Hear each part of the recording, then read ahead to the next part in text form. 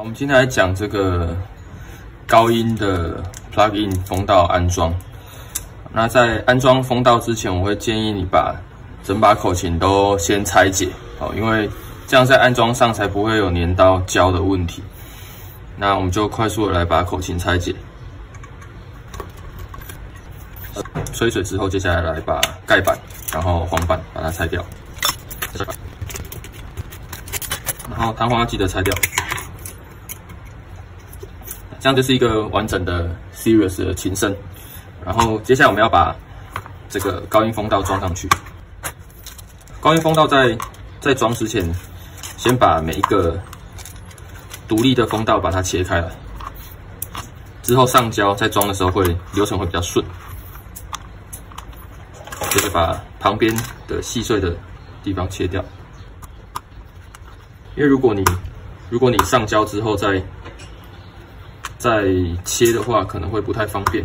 那如果你切的不是很细的话，有可能会你装上去发现塞不进去，但是你那时候就已经上胶了，就会又粘到其他的东西。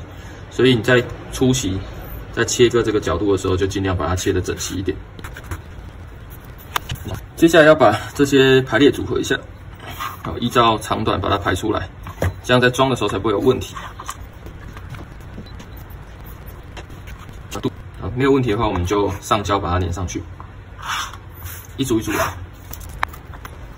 那通常上胶的话，我都会把它上在这个 plugin 的背面，会比你直接胶点进去还方便一些。有时候你点进去，它可能会歪掉，这样涂到其他的琴格状况就不好。所以上在这个背面其实是比较方便的做法。那也不用上很多，其实就是固定住它就好。上完之后稍微检查一下有没有翘起来的地方。背面，好，一样先把顺序先排好。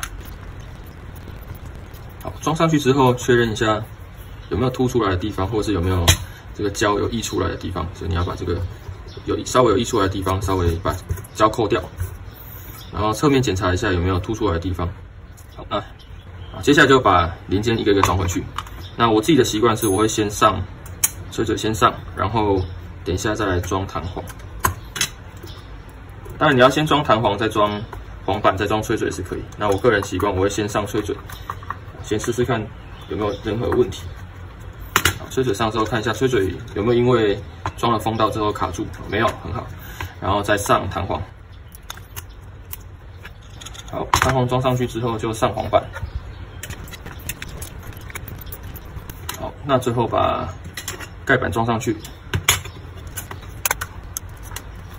之前我们有讲过，在装盖板的时候，我会建议把螺丝的这一头装在就是上盖板的地方，这样弹簧才不会打到螺丝。